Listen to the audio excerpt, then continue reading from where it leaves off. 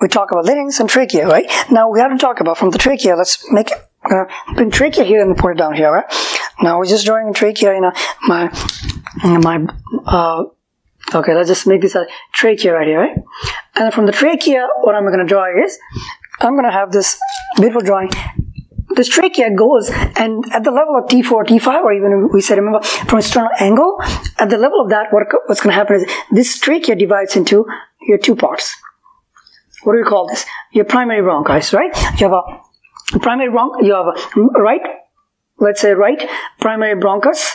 Let's make this a little wider, because right bronchus, and this is going to be, let's make it little like this, because remember, your right bronchus and the left bronchus, let's just say, or you can say bronchi is a plural, right? So it splits into, at the level of T4 and T5, it splits into right and left, okay? And the right bronchus is like usually like wide, like it's more vertical, okay? It's wider and shorter. So because of that, whenever you take the, if you see like, in infants, or if you like swallow small coins, what happens is that usually what happens, it gets lodged into a right main bronchus because of the vertical and wider, and because it's shorter, okay? So usually it gets lodged into right main bronchus. All right. Now, then after that, and then these guys also look. Even they also have this cartilage. These are same cartilage here, but it's just that the name changes from here and it becomes a cartilaginous plate. They call us those cartilage, which are called cartilaginous plate, okay? And then what do they have is, they do still have, they do have the pseudostratified. The kind of cells that are lining here is obviously, this lining cells are going to be my pseudostratified,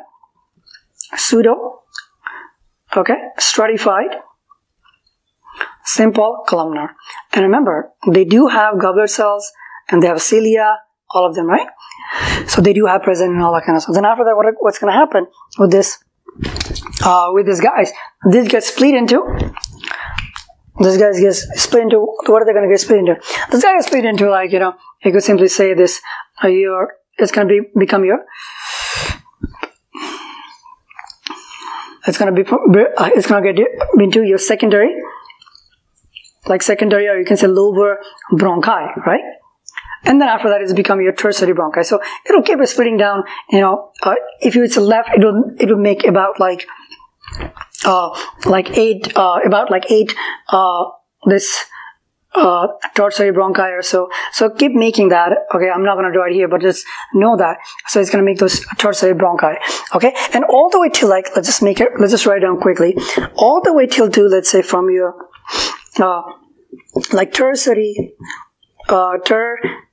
tertiary bronchi, right? You are gonna see all these cells are, most of the times you're gonna see a pseudostratified, okay, simple columnar epithelium. This is what you're gonna see all the way down there.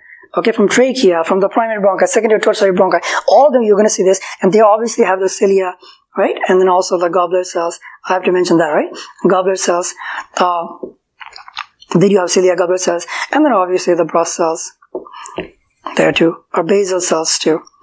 All right, usually it's basal cells are present there. Now, then after that, what's going to happen? This guy gets split into, what do we call that as a? Well, if you want to be very, very specific, it will get split into your large bronchioles. Okay, from the large bronchioles, it will get split into like smaller bronchioles. And then from the small bronchioles, it will become your terminal bronchioles. Okay? Now, whenever you become large bronchioles, okay, what happens is that the cells become from a pseudostratified, or by the way, ciliated. We have to write down the ciliated too. Okay, so pseudostratified is a ciliated. Okay, all the way, so pseudostratified, ciliated. What happens is here, from the large bronchioles, what happens is that it will become ciliated a columnar epithelial, okay? That's what it will become. And then with the, you might see a little bit of maybe very less goblet cells. Okay, very less goblet, very few cilia. And from here, the small bronchial, terminal bronchioles, here you're going to see, basically you're going to see the columnar epithelium, okay, columnar epithelium. But what happens is that in terminal bronchioles, you're not going to see any goblet cell. Okay, goblet cells are not present in your terminal bronchiole. That's a key feature. Okay, and the lining that is actually lining this terminal bronchiole is going to be your columnar epithelium, and maybe like maybe few. It could be maybe it may have like some few cilia too. Okay, or it may not too. But usually it's going to be a columnar epithelia. Okay, and all this so far that we're talking about, it is a conductive zone, right? And the main function of conductive zone is, as I said, like, the filtrations and not allowing things to get in. And one of the things I do have to also mention, one thing is like, look, there is something called, like right here, carina, okay? And this carina is like down here, but this is a very, very sensitive area. Whenever this right and left, the trachea divides into two, right and main bronchus, there's a small portion down here, this area, it's a very sensitive area. So whenever any sort of like noxious substance comes in, it does cough reflex, okay? And that is also, so it throws out, it expel out whatever substance, and it also acts as a sort of like a defense mechanisms, okay? And the same thing happens at larynx as well. And other thing is that, as I said, there's something called down there present. They call this a ciliary escalator, okay? The role of this is actually whatever the mucus, whatever it produces, okay, you have to, if your goblet cell produces a lot of mucus, right? Maybe there's like some kind of like, let's say prostaglandins or histamines are there. So because of that, what happens, it'll exhale out, right? So this, from the ciliary escalator, it'll go and it'll maybe release to your intestines, okay? Or go to your stomach. So that is the role of this ciliary transport. That's what it means. And usually this ciliary escalator is able to like even, able to even throw out some of the pathogens that's usually size of like from like 2 to like 10 micrometers, okay? 10 to 2 micrometers, all right? But if less than 2 micrometer, it has going to go to the alveoli, and then there we'll talk about that too. What's going to happen there? Okay, and then one of the things is like, look, one of the things you also have to know that is like, remember, and these carinas and all that kind of stuff. This is response to any sort of irritant, okay? So irritant, and then the smooth muscle cells down here, like those, so they have smooth muscle cells. These guys. Okay, whenever they get irritated through the vagus nerve, what's going to happen? To the vagus nerve, okay, it's going to bring the sensory innervation to the vagus nerve, and the vagus motor efferent will come, and it can also do bronchoconstrictions. Okay, so that way, that's also one of the way of like, that's also one of the defense mechanism this lungs play. Okay, now sometimes, and then. Other things you have to also understand is now, after we talk about all the terminal bronchioles, as I said, the key feature is that these guys do not participate in gas suction of your terminal bronchioles. Okay? Now, then after terminal bronchioles becomes your what? Respiratory bronchioles, okay? Respiratory. And if I make this respiratory bronchioles, I'll just quickly make this, alright? Split into all this kind of, alright? And then all this. Making this like, alright, so it's like, it looks something like this, so it makes like the bronchial tree actually, okay, inverted bronchial tree, and obviously we'll just make this as, alright, I'll make this as this gas exchange area. Alright, now, so basically, let's just make this a respiratory bronchioles, like down here, okay? And then it will become respiratory bronchioles, become like this small sacs, okay? Respiratory bronchioles. And this respiratory bronchioles have one of the key features is that this is gonna, from the respiratory bronchioles, it's gonna start participating in gas exchange, right? Now, one of the most important things with respiratory bronchioles is that, like, the cells of the lining of the respiratory bronchioles, the cells are gonna be, it's gonna be, like, it's not going to be columnar anymore, but it's going to be a cuboidal epithelial tissue, okay? So cuboidal epithelium, it's lining by cuboidal epithelial liner. And from the like respiratory bronchioles, which get split into a couple of things, like 2 or 6, like alveolar ducts, and then alveolar sacs, right? Alveolar sac, right? And then alveoli. And then what these guys are lining by is very, very thin. What happens, the cell can takes a shape and change it and become your simple squamous epithelium. Okay, this is usually lining by your alveoli or in here, and the simple squamous is very, very thin. Okay, because of that, what happens is it produces gas extension. You have alveoli, about like 300 million alveoli, right? And if you add all the surface area of the alveoli, I think it makes about like 80 meters square. That's like half of like tennis court or something like that. Now, one of the things I do have to mention that in the respiratory bronchioles or even terminal bronchioles, they are very, very important to have a cell that are present. These cells are called, they're called Clara cells, or they're also called club cells. Okay, and the reason why this is very, very important, the Clara and club cells, is because this can also participate or play a role in producing surfactant types of molecules. Okay, so surfactant types of molecules it can produce. And what are surfactants? Surfactants is a complex molecules, right? They has phospholipids, lecithin, and then also lipoproteins, right? And it helps with the breathing. It makes lung more compliant, okay, and reduces your surface tension, okay. So it prevents from your lung to collapse, okay. So that's the surfactant molecules. And the Clara cell is also very important because what happens is they have this P450 types of in their cell. So what happens is it helps to break down any sort of dangerous substances, like noxious substances. That's what also it does. And these Clara cells are this club cells also act as stem cells. That's what I have to do. These are some of the functions of your Clara cells. But remember, one of the Clara cells you have to remember is that the Clara cells they're cuboidal in nature, but they're not ciliated. So they're non-ciliated, okay? They're not ciliated. They're not ciliated, okay? That's a Clara cell. And the Clara cells are usually found in respiratory bronchioles. Some of them are also found in your terminal bronchioles, but terminal bronchioles as well. Now, there are functions of that, right? Now, as from like you go from trachea to lungs, one of the things you get to see increase in a lot of elastic fibers, because lungs have a lot of elastic properties, right? So this is why the lung always wants to recoil inward, okay? Lung doesn't like to, because of the lot of elasticity. So lungs, like down here in the alveoli especially, it has a lot of this elastic tissue also. Alright, that's also one thing I have to mention. Now, let's just talk about quickly about the little bit of alveoli. What is alveoli in nature is because alveoli are, in order to have a good gas exchange, let me just erase this. In order to have a good gas exchange, the couple of things you need to have. One thing is that good exchange requires, you need to have a large surface area. Alright? That is one of the key features of that. And other things should be the lining of the epithelium should be very, very thin, alright? I'm talking about the membrane. I'm talking the surface membrane, okay? Surface membrane for the good exchange. Okay, the thin. It should be moistures, okay? That's what our surfactant does, right? And it should be like permeable for the diffusion for gaseous molecules. So, permeable to gaseous molecules, right? So these are some of the things, right?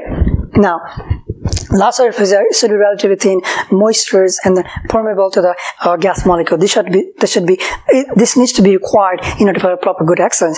And if I make this alveoli, let's just make this alveoli right here, okay? I'm just making this.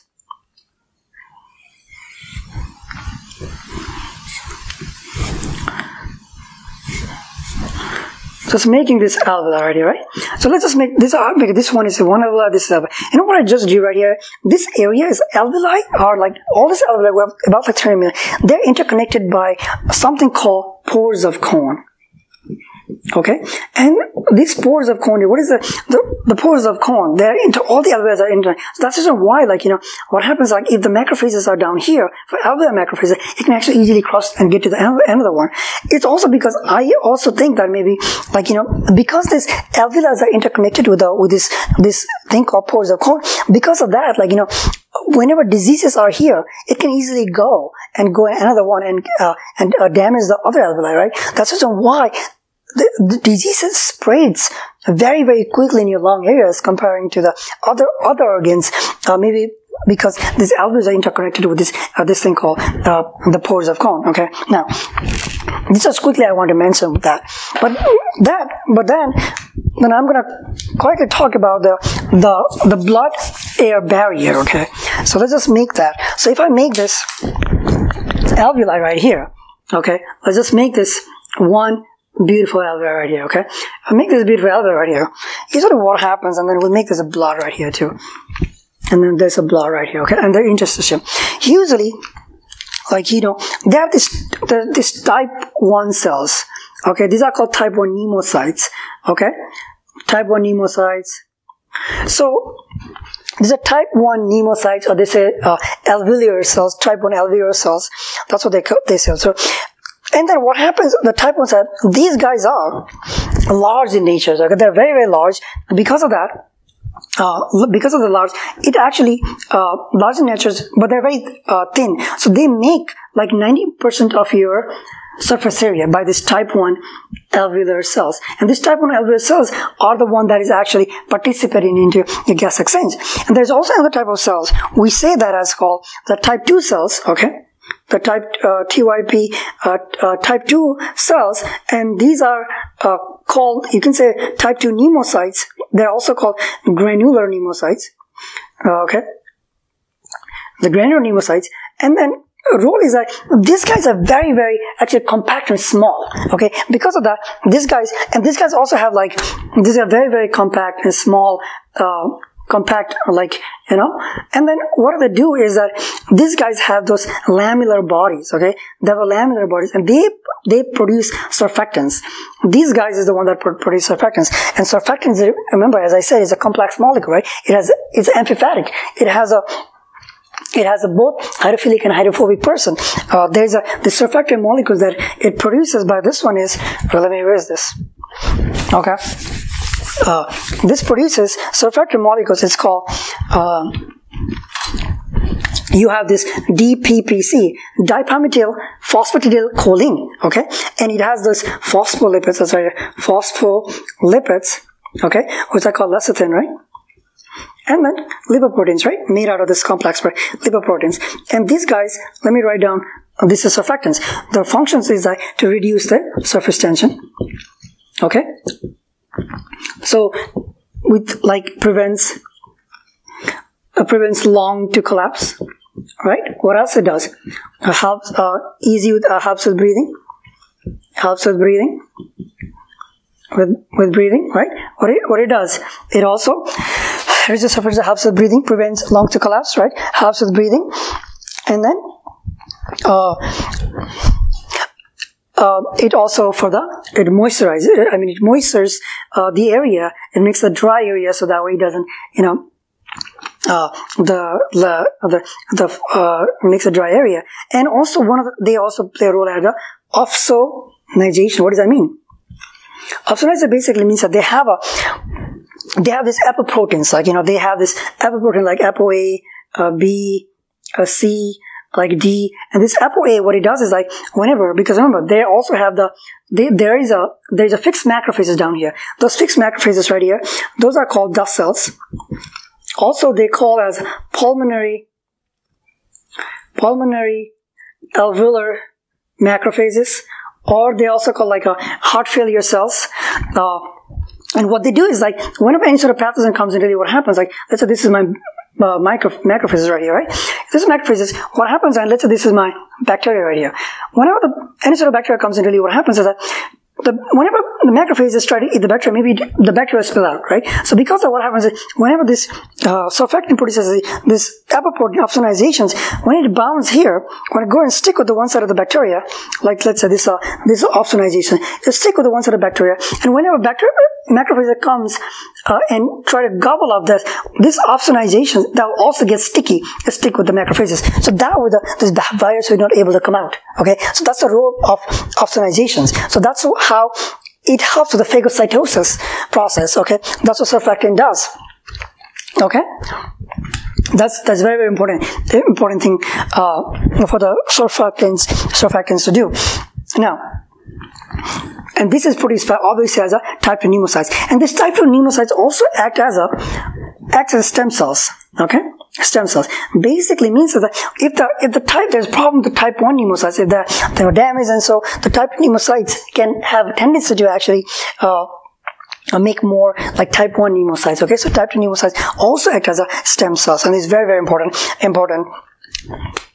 types of cells. And also, as I said, the macrophages play a very important role. Macrophages also play one more thing, is like any sort of as I say, anything less than like 2 micrometers of anything comes in, like anything or any pathogens or so, these macrophages can gobble up that and can destroy that. And macrophages makes this area pretty clean, actually, because usually, and if you look at the trachea and other area, like, your bronchi, they have the mucociliary, but in in your alveoli, these ciliary transfers are not present there, okay? So the alveoli makes it pretty clean, okay?